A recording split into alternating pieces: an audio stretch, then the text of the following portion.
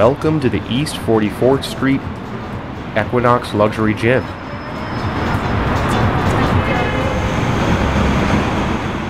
Located at 420 Lexington Avenue.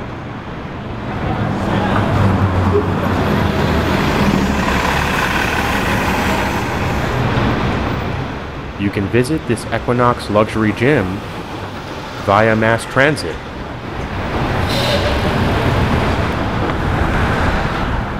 Using the 42nd Street Grand Central Subway Station.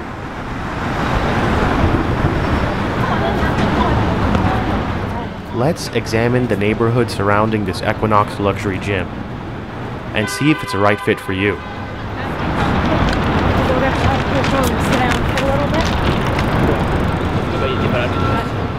You know, ultimately, I struggled a bit with what happened to me and what my cousin did to me, and the loss of a friendship, the loss of a relationship, the loss of so much trust, and the loss of family. You know, I knew I had to fight back in some way, and you know, the impulsive person would do something silly and end up regretting it later. And I would have many of those moments where I would think impulsively and, you know, by myself in, you know, at dinner time or in the shower or at the library or at work or whatever. But ultimately, you know, I always gave it a little bit of time and thought about the long term and realized that, you know, acting impulsively is not the right answer.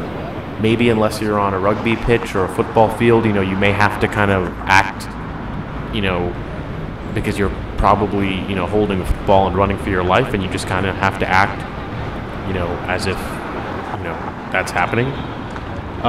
Ultimately, I decided to not pursue a lawsuit and to seek justice by being successful, being ethical, building a strong company. And that's why MuniMeter, you know, MuniMeter would have been in existence regardless, but this fraud and this cheating of one's life pushed me further and pushed me harder to kind of accelerate the growth of MuniMeter and to do it all by myself, all organically, and to just, you know, achieve my dreams of A, not only building a company, but B, you know, spreading good karma in the world. And then I figured a byproduct of that would be that the public and the media would bring whoever to justice, and that ultimately I would let the public decide, you know, what was just and what was unjust, what was ethical and what was unethical, what is just, what isn't just, what is ethical and what isn't unethical. And I feel like that's happening now. MuniMeter.com, MuniMeter LLC is, you know, coming into full maturity. And, you know, even though the lawsuit would have been a quicker fix, you know, I didn't want to spend time in a court case and filing all these papers and paying a lawyer and going on through years and years of litigation, most likely. I just wanted to have fun and build my own company and take a longer term picture and let the public decide. And, you know, the public is deciding. They're deciding right now. Equinox, a game changer in health and wellness. Rejuvenate your mind, body, and soul at the Equinox Spa.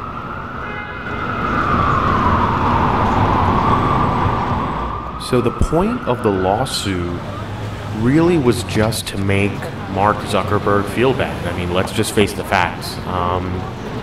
It was obvious that he was not going to relinquish control of the company, and it was just very unrealistic for that to happen. But what was realistic was a settlement.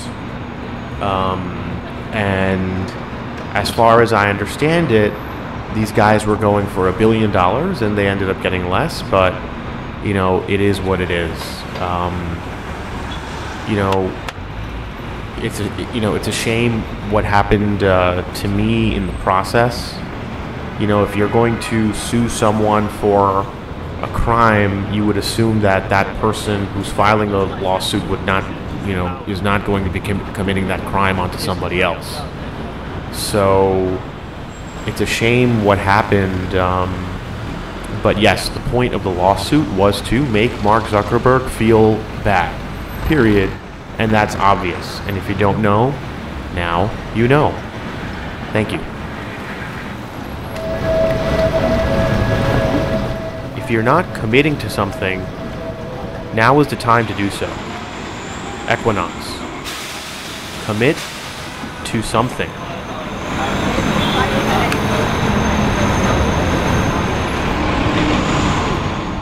MuniMeter.com. An incredible technological and human achievement.